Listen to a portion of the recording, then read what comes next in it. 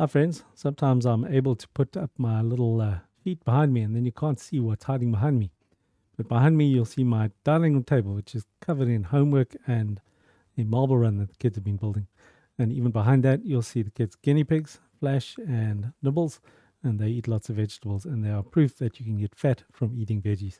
But I welcome you to the second part of our Bible study, looking at First Timothy, and we continue. So last time we just spoke a little bit about how Paul meets Timothy and how they've journeyed together quite a long way. But this week we continue with verses 3. Well, this time, not this week, because we're not doing this weekly. I'm doing this kind of sporadically. We continue with verses 3 to 7. So as Paul writes to Timothy, he's affirmed Timothy's sort of qualification by referring to him as a child in the faith. So Paul has declared that he is an apostle, that God has chosen him, that we know that the church in Jerusalem has affirmed this, that Paul has all the credentials that one needs to be who he says he is.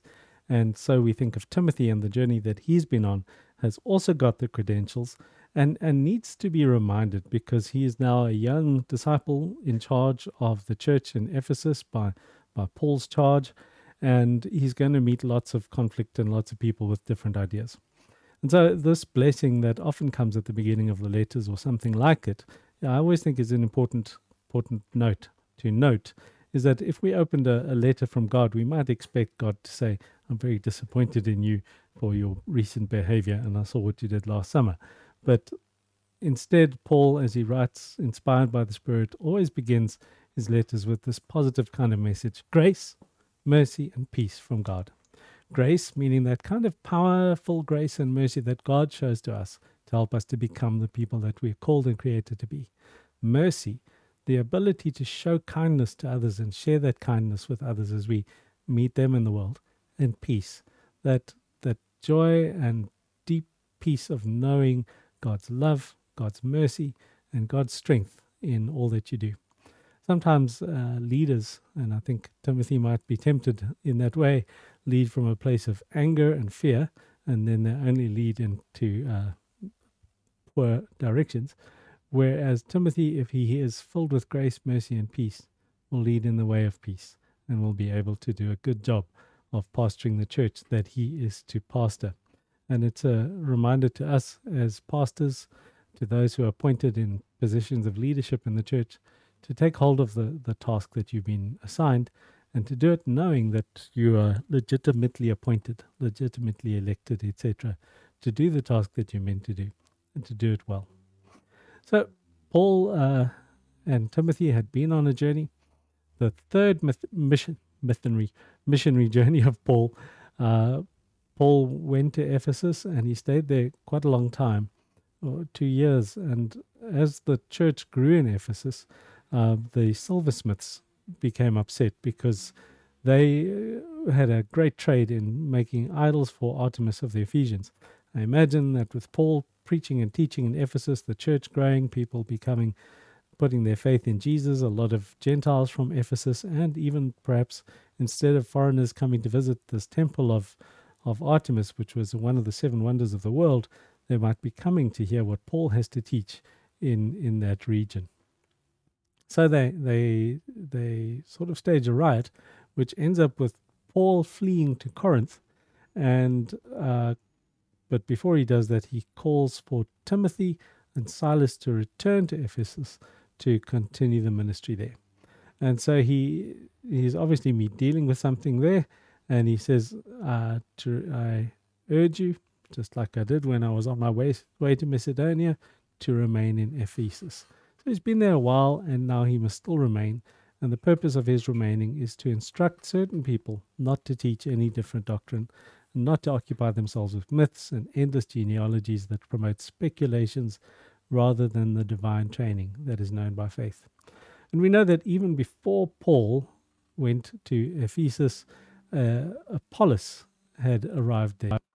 Apollos was a trained rhetor, we read, a rhetorician, capable of demonstrating from the Old Testament that the Messiah was Jesus himself.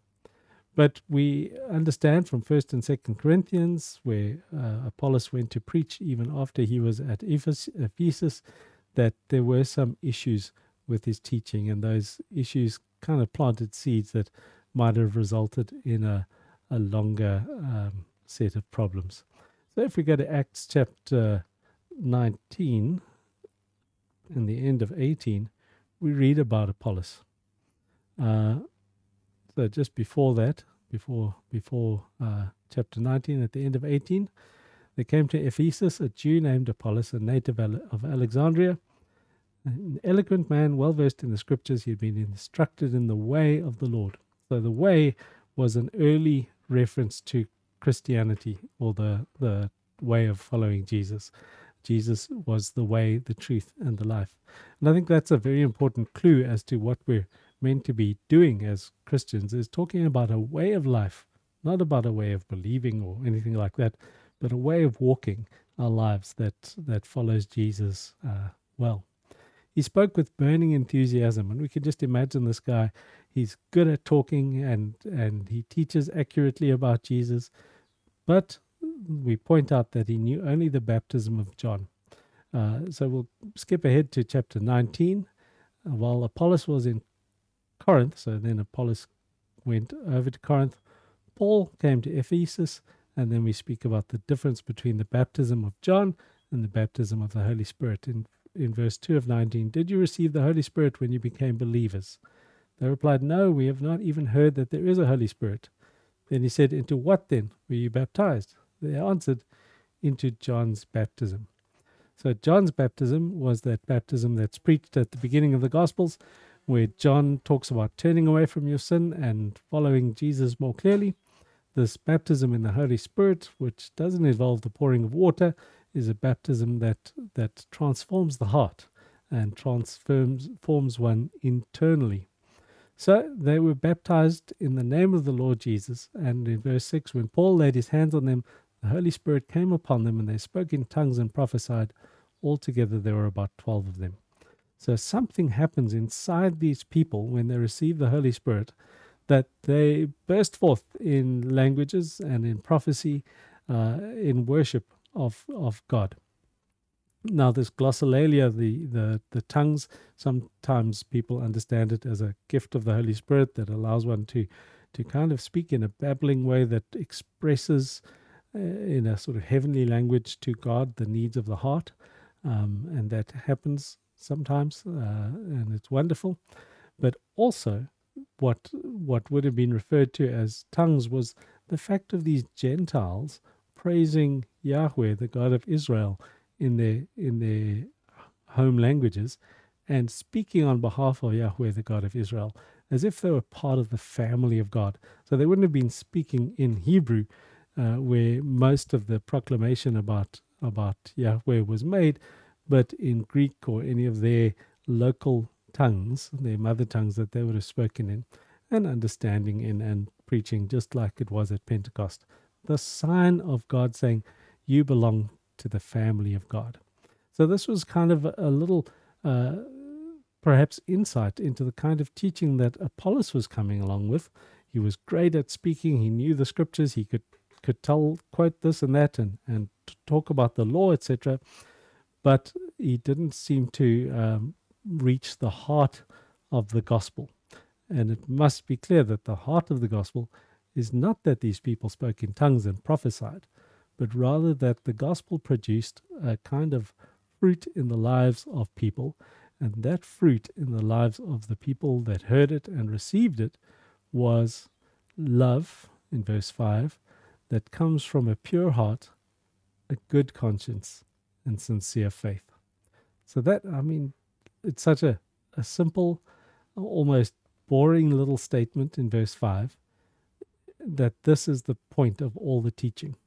And so Paul contrasts that with the kind of spectacular and interesting teaching that perhaps someone like Apollos and the disciples of Apollos might have been proclaiming, which was occupied with myths and endless genealogies and kind of linking this here and that there, and able to prove that monkeys have tails and all of those things from a long story, whereas the true teaching of about Jesus and the instruction of true teaching about Jesus is love that comes from a pure heart, a good conscience, and sincere faith. And I would say that if you give us preachers half an hour every Sunday and you wait for us to say something interesting, we will come up with interesting things to say, but those things that we come up with to say do not necessarily produce love that comes from a pure heart, a good conscience, and sincere faith. Sometimes we as Christians prefer to hear the things that could be analogous to endless genealogies and speculations and interesting theology and verse 6 meaningless talk, and just sort of this, desiring to be teachers of the law without understanding, talking about lots of talk and no true action. So part of that is probably an obsession with the details of the law, and it is amazing to study the law and to learn from the law. But the other part of that is possibly some strange teachings that entered. So in the first century, probably this Jewish wisdom teaching that came from people like Apollos that sort of emphasized the law, and that was the controversy in most of the early churches about keeping the laws or allowing people to become Christian without keeping the laws. And then the Gnostic heresy, which was this kind of separation of the practical reality of Jesus from a sort of spiritual understanding. So Christianity is a way, and that way is the way of love. And that way of love comes from a pure heart.